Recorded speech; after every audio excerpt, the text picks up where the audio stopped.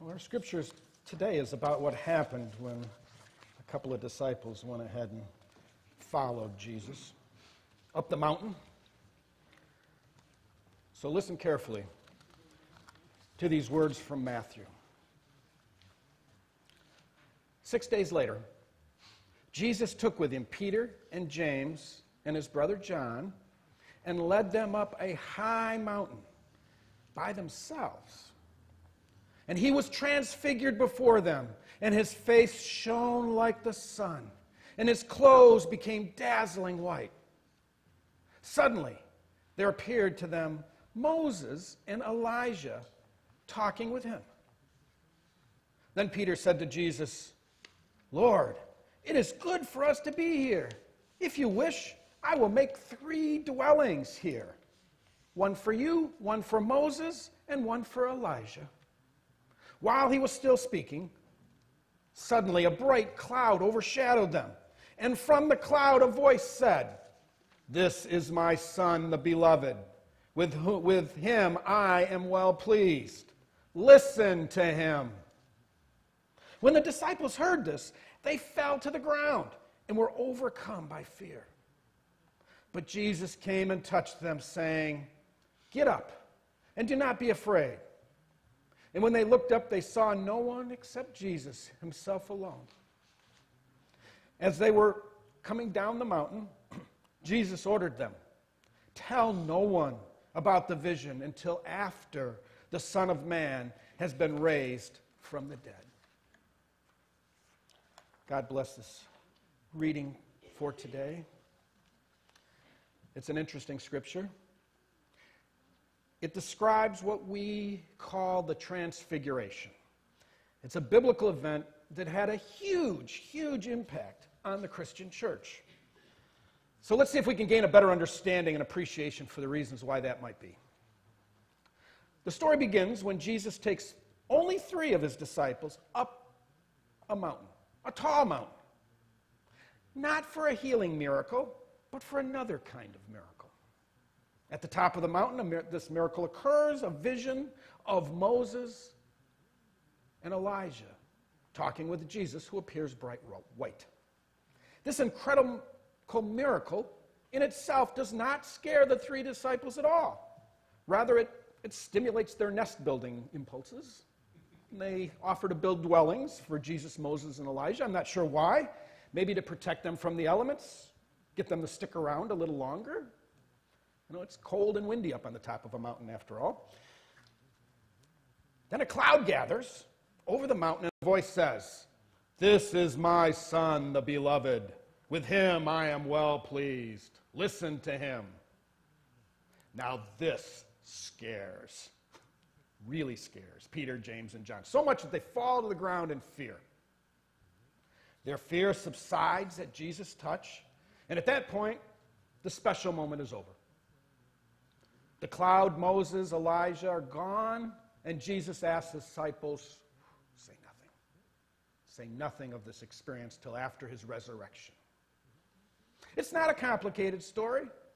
The miracle is not really all that spectacular, yet its symbolism and message has guided the Christian church since our earliest days. So let's set aside our modern analysis for a moment and consider the original audience and how this text functioned in their minds and how they received it. For early Christians, the belief that God could be approached at the top of mountains was well established. Mountaintops were places where humans could reach closest to the heavens and contact God. Of course, only the dedicated, strong, and brave could make it to the top. To approach God, the small group of men exerted great effort to climb. Have you ever climbed a mountain before? It's tough. And then, when they get to the top, after exerting all this effort, God reaches down to be experienced, to reveal some aspect of God's self on that mountaintop. First 2 people are seen, Moses and Elijah, talking with Jesus. The symbolic meaning of Moses and Elijah's appearance is significant and would have been multi-layered in meaning to an early Christian believer. For example, Moses would represent to the early Christian the law of God, while Elijah would represent the prophets, the law and the prophets. In this context, God's voice comes from a cloud indicating that Jesus is God's representative, the fulfillment of the law and the prophets. In addition to representing the law and the prophets, Moses and Elijah also represent different life endings. Moses was human, and he eventually died a normal human death. Elijah was also human, but Elijah did not die. According to the Bible, Elijah was taken up into heaven on a fiery chariot. Jesus was also human, but he would do both. He would die as Moses did, and later would be raised up to heaven like Elijah. The significance of this is hard for a modern mind to fully grasp. For the early Christian, this provided great comfort, and it demonstrated a solid connection between the God of the Jewish people and the God of the Christians. For these reasons and many more, some early Christian church fathers actually pointed to the Transfiguration as the pinnacle of Christian belief, as opposed to the resurrection or the birth of Jesus or other events in Jesus' life. This was the high point. This is what it was all about. This is a pivotal story of God revealing God's self to humankind. Humans experience, in that moment, clarity, an epiphany, a vision, when God reveals God's self in a surprising and shocking way. In this context, the experience of being in God's presence is just as important as the message itself. The experience of being with God, maybe even more important than the message itself. These kind of experiences, being in the presence of God in a special way, change us in fundamental ways. It's much deeper than a message. It is an experience of God, an experience of infinite reality and of unconditional love. Usually when we read this story, we assume that the experience on the mountain was for the benefit of John, Peter, and James, not so much for Jesus. It's easy to come to this conclusion because of our very high vision of Jesus that we have now as a manifestation of God. Our very high vision of Jesus is one that benefits from time. It's important to remember that for the most part, when the disciples saw Jesus, they saw a man, not a God. The disciples experienced Jesus as a very special man, but not necessarily as the Word of God in the flesh. Viewing Jesus as our example, we shouldn't be surprised that he too would be expected to prepare in some way, and that he too needed to work on his spiritual growth, and that Jesus himself would have to, yes, work on his relationship with God just as we do. It was in this light that some of the earliest church fathers, some of the earliest and most honored church fathers concluded that this experience, this transfiguration, was preparation mostly for Jesus. It was Jesus who was actively ministering and healing and who needed a recharge, a reconnection with God and the Holy Spirit. These same early church fathers also believed that the transfiguration experience for Jesus was a preparation for resurrection, an experience that prepared Jesus for what was to come. And while it's interesting to ponder this question of how this experience might have impacted Jesus, let's turn our attention to how it impacts us today. Have you ever had a mountaintop experience yourself? Have you ever had an experience in which you sought out and then experienced something extraordinary about God? Some of you have.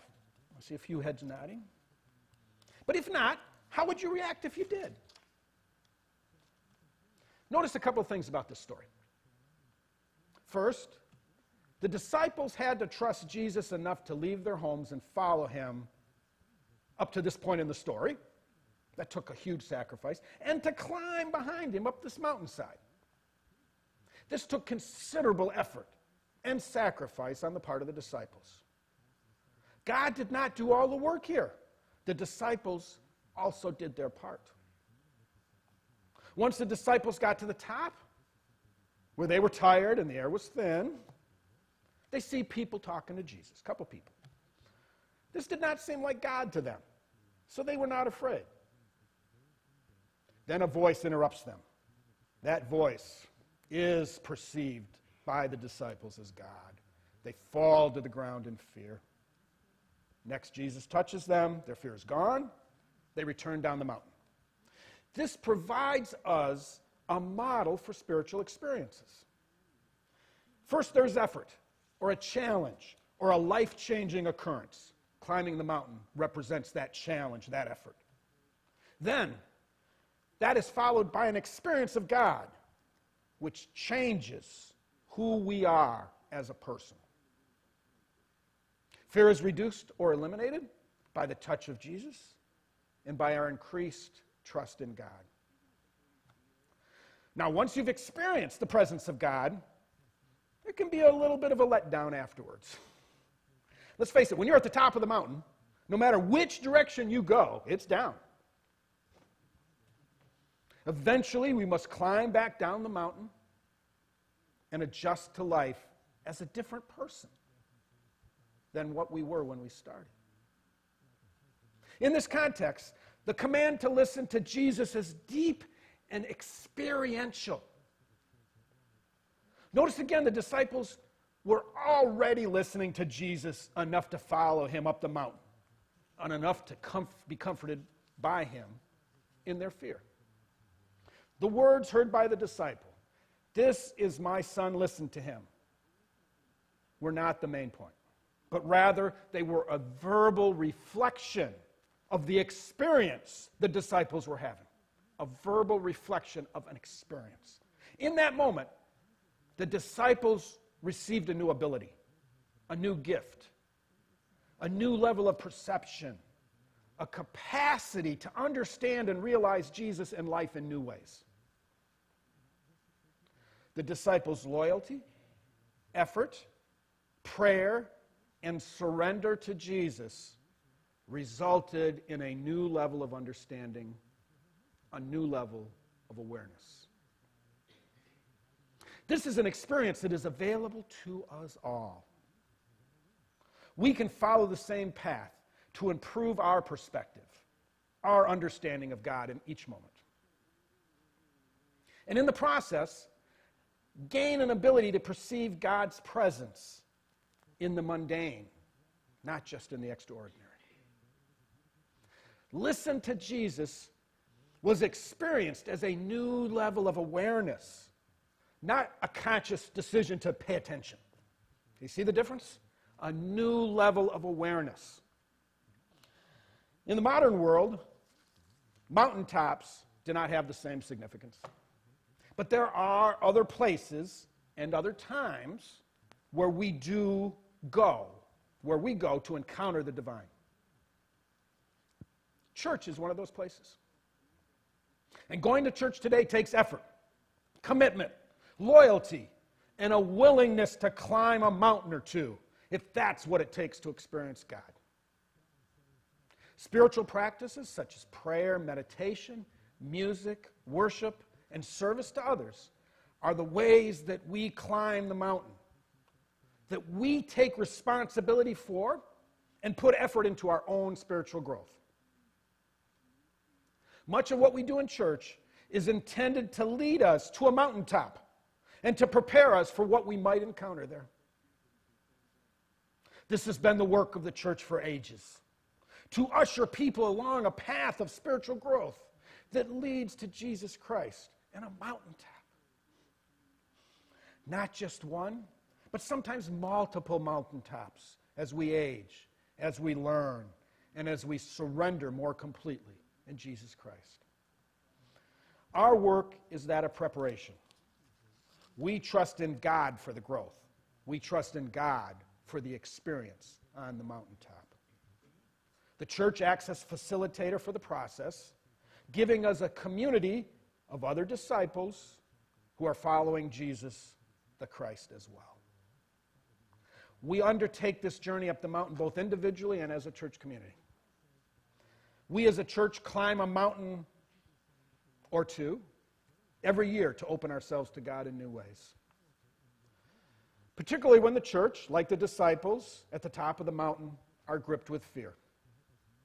Fear of tomorrow, fear of dying, fear of losing our way. While it's always advisable for the church to pay more attention to Jesus, what the church really needs is an improved ability to perceive and experience Jesus Christ in the world today. An improved ability to experience. In all this noise, technology, and conflict. For that reason, and others, we are embarking on a special Lent season this year. A Lent season that is both about preparing us individually and about preparing our church to climb a mountain of spiritual practice. To open our community up to inspiration, to visions, to dreams, and ultimately to an expanded understanding of reality in our mission together as a church. Sound familiar? The church-focused part of this effort is called reVision. Starting this Lent season, which is a beautiful time, by the way, to start this effort, we plan to engage in spiritual practices, just like we do every year at Lent. But this year is special. Our practices will not just be focused on ourselves, but also on the church and the church's understanding of its mission and its future in Lansing.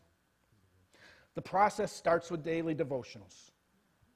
Daily devotions, praying for the church, meditating on God's mission for the church are the foundation of the process.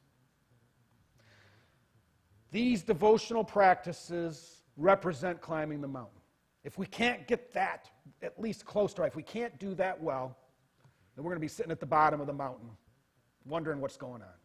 We got to get to the top. This focus will continue through Lent and the Easter season, supported by group meetings, which all members are encouraged to attend. We're not looking for an easy answer, but rather we are seeking an expanded understanding, a new level of awareness of who and where we are, both as a church and as individuals. That's what we're after. It's very exciting, opening ourselves up to the mystery of God and the very idea of growing as a church into a new ministry awareness in a new age. This church has been a joy and a spiritual growth center for over 100 years. And maybe, just maybe, God would like to see it continue for another 100 years. Once we establish a new level of understanding, a new ability to perceive what God is doing, the revision process will help us to gather and form a plan to move forward within that understanding. Today's scripture provides a map, one that has been treasured in the Christian church since its inception. Are you ready for Lent? Are you ready for the path of revision and transformation? Let's follow Jesus up the mountain and see what happens. I think we're ready. What do you think? Let's go.